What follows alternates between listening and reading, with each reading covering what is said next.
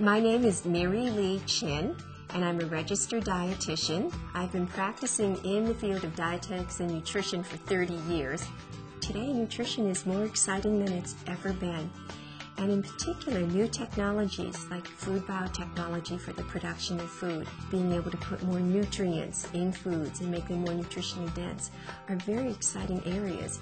It's not surprising to me that people are concerned about any new type of food or food production method that comes on the market.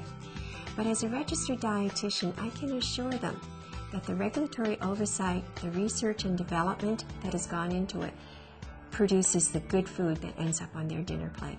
There really aren't any foods these days that have been untouched. They've been crossbred either by accident in nature or deliberately in terms of producing better foods, higher yields, and more nutritious foods.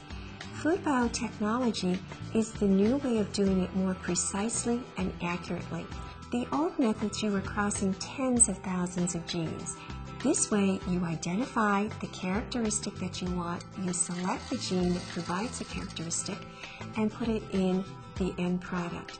And you don't get those unwanted genes and unwanted characteristics. It's a more efficient way of doing it too.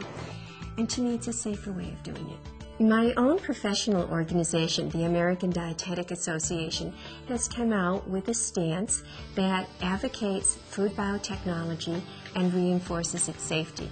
There are many other health professional organizations, such as the American Medical Association, then international organizations like the World Health Organization, which also support the safety of food biotechnology. And not only because of the benefit from the safety perspective, but also because of the nutritional benefits and its ability to potentially feed hungry people in the world. And through food biotechnology, if we can produce food that is tolerant to low temperatures, or will grow in soils of high salinity, or increase yield, or increase shelf life, that can only be of benefit to a population that's growing in the world and needs to be fed.